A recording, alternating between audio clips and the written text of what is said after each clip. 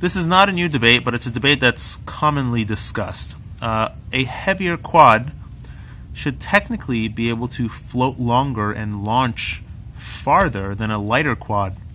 And the rationale behind this is that a lighter quad is going to be impacted by aerodynamics a little bit more, and a heavier quad should technically have more inertia when floating through the air. Now, I personally haven't experienced this. I actually think it's not the other way around, but I think that there's more going on than we realize. So what I'm going to propose here is that, first and foremost, let's look at the equation for momentum. It's going to be P equals mass times velocity, and that doesn't take into account aerodynamics or anything else. It only takes into account the mass and the velocity.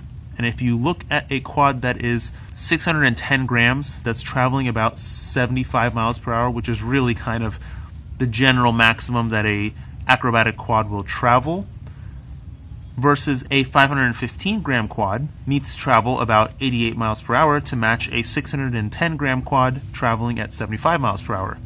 Now, 88 miles per hour just happens to be the nice number that came out of this equation, and it's a number that's very near and dear to my heart, very much like Back to the Future a lot.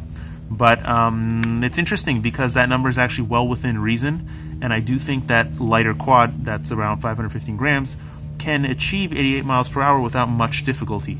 So I'm going to propose here that the lighter quad and the heavier quad, regardless of top speed or aerodynamics, will have generally the same float time. And what actually gives you more float time is having more power in a lighter package. So I'll discuss that after the test, but I'm going to do this experiment here. So it's going to be this quad here, which is my lighter quad, and I'll weigh it for you right now with the GoPro and everything on it. This is not a light build, 356 grams. With the lighter battery, which is an 850 or 800 milliamp 4S pack, it weighs 460 grams. With the heavier 1300 pack, it weighs 528 grams. So that's pretty much the difference between a light acro quad and a heavy acro quad, or a heavier acro quad. And also note that I'm doing this test with an 850 milliamp battery, which cannot provide the amps to supply the craft with enough amps to actually reach its top speed. So if we see that the general float time is similar, or at least within like a quarter of a second, they're pretty much the same. And note that the lighter quad with the smaller battery is not getting to its maximum speed potential. So interesting test. Let's see what happens.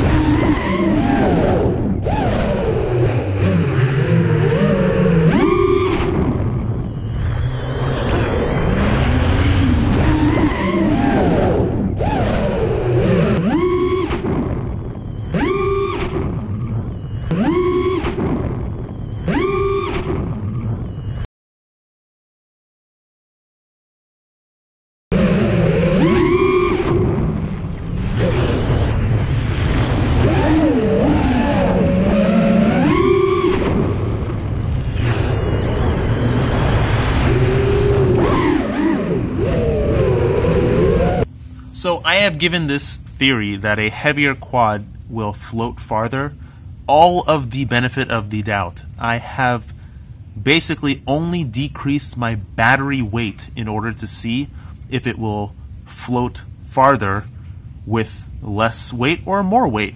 So let's look at the weight differential one more time. The heavier battery is 172 grams.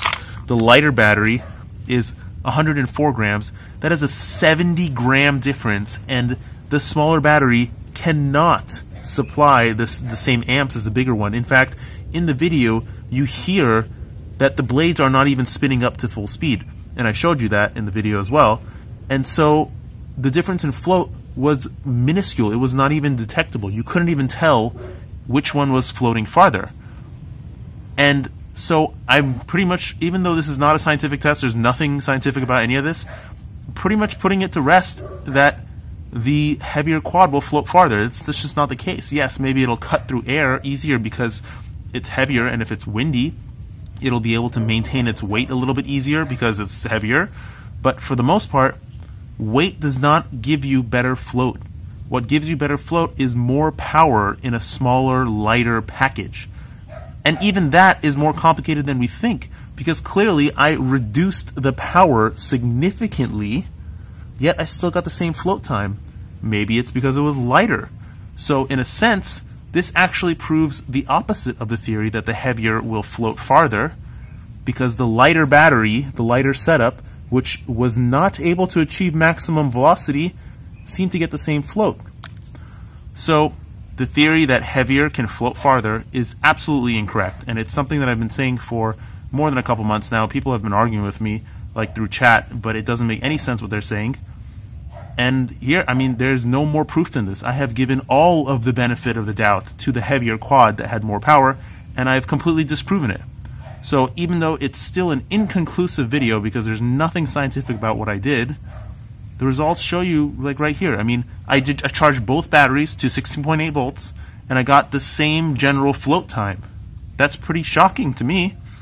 Anyways, that's all for now. So sorry that I haven't had time to do any of this, and you can tell right now it's so late that I still don't have time to do this. But hope to make more videos soon. And don't forget to floss. I just got back from the dental convention, actually. Please don't forget to floss.